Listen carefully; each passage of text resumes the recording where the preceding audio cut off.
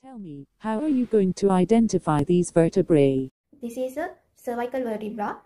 It is identified by the foramen transverse atrium. They are on the transverse processes of the cervical vertebra, and the spine is bifid spine.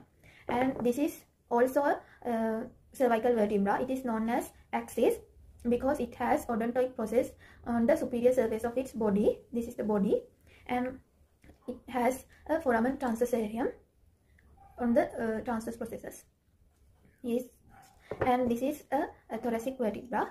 We can identify the thoracic vertebra from the costal facets. Here are the costal facets for the ribs on the body, and this is the costal facet on the transverse process of the vertebra for the ribs. And this is a lumbar vertebra. It can be identified by the large body, kidney shape, and there are no costal facets in the on the body and on the transverse process. Tell me something about thoracic vertebrae. This is a typical thoracic vertebra. It has a heart-shaped body, and the body contains two demifacets for the articulation of the ribs. Upper demifacet articulates with the head of the rib, the corresponding rib, and lower demifacet articulates with the head of the rib below. And this is the pedicle, and this is the transverse process of the vertebra. It also contains a costal facet which articulates with the tubercle of the rib.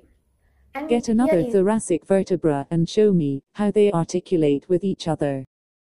This is the superior articular facet of the thoracic vertebra, and this is the inferior articular facets of the thoracic vertebra, and they articulate like this.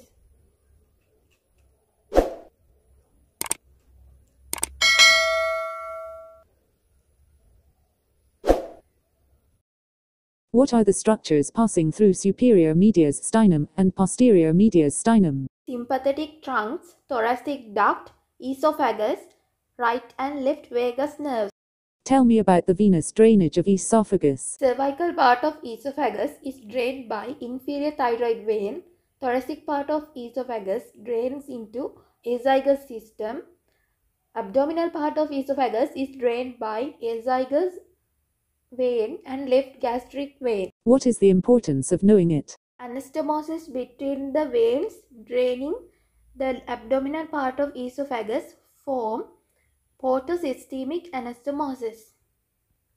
Esophageal tributaries of azygous veins are part of systemic venous system, and tributaries of left gastric vein are parts of portal venous system. If portal hypertension develops, these anastomotic channels dilate and form large collateral channels. They are called esophageal varices. They can rupture during passage of food, causing a severe hemorrhage which may be fatal. What are the structures that intend the normal esophagus? Arch of aorta, left bronchus, left atrium. Why the inhaled foreign bodies tend to enter the right bronchus? Because right bronchus is the wider and more direct continuation of the trachea. What is the structural and functional unit of the lung? Bronchopulmonary segment. Tell me something about it. Bronchopulmonary segment is a pyramidal shaped structure. Its apex faces towards the lung root and its bases are at the lung surface. Each segment is supplied by a segmental bronchus and segmental artery. The segmental vein lies between adjacent bronchopulmonary segments. Each segment has its own lymphatic vessels and autonomic nerve supply. Are there any lymph vessels in alveoli? No, the alveolar walls are devoid of lymphatic vessels. What will you observe at bronchoscopy if there is a carcinoma involvement in tracheobronchial lymph nodes? Widening of the angle between two bronchi. What are the bronchial arteries and what are the pulmonary arteries? Bronchial arteries supply oxygen and nutrients to bronchi, connective tissue of the lung, and pleura.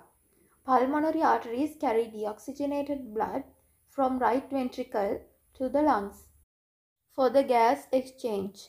What are the origins of bronchial arteries? Two left bronchial arteries arise from descending thoracic aorta, and right bronchial artery arises from left superior bronchial artery. Does the aorta pierce the diaphragm? No, it lies posterior to the median arcuate ligament of diaphragm.